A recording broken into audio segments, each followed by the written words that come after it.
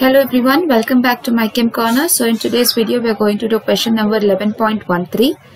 Under this question we have three subdivisions. We need to show the synthesis of three things here. So the first one says you need to prepare 1-phenyl ethanol from a suitable alkene. Alright, so before we start the preparation, let's draw the structure for this.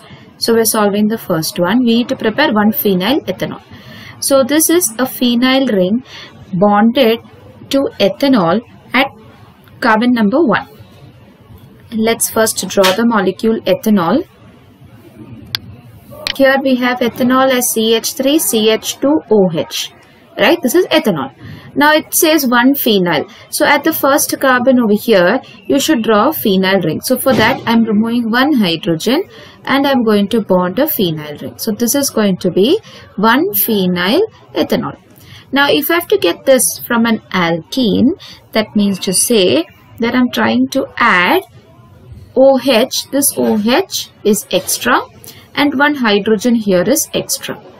That is why you're finding this formation of alcohol from a double bond. And we know that from a double bond, if you want to form an alcohol, the molecule should follow Markovnikov's rule. Alright, so between these two carbons, I'm just going to put a double bond and remove the OH group. So here I'll put CH2 double bond, CH, and I'm having a benzene ring. So I have my starting material, which is an alkene. Now, from here to go to the alcohol, all that I need is acid hydrolysis, because this is going to follow Markovnikov's rule, where the OH will bond to the carbon that contains least number of hydrogen atom, and the hydrogen from water goes to the other carbon. So this rule here is followed, it is called as Markovnikov's rule. Now second one is cyclohexylmethanol using an alkyl halide by an SN2 mechanism.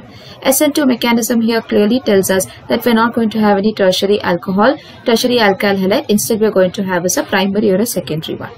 So instead of that, let's draw the product given here. It says cyclohexylmethanol. Methanol, what is the formula for methanol? It is basically CH3OH.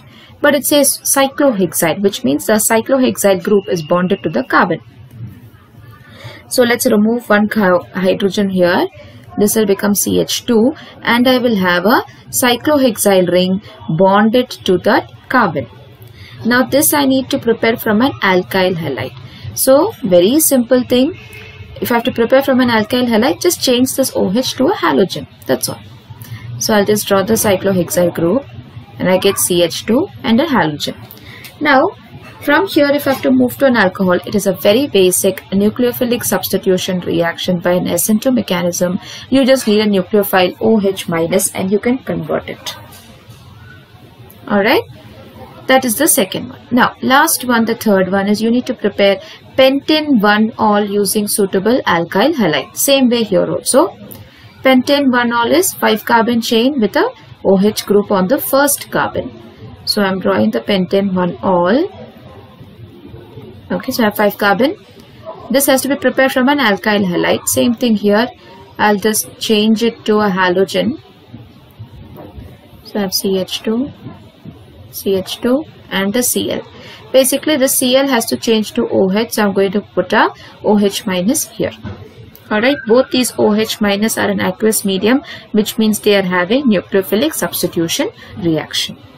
Alright, so anytime you get questions like this, always first draw what's the product or reactant given to you in the question, then proceed how to find the answer for it.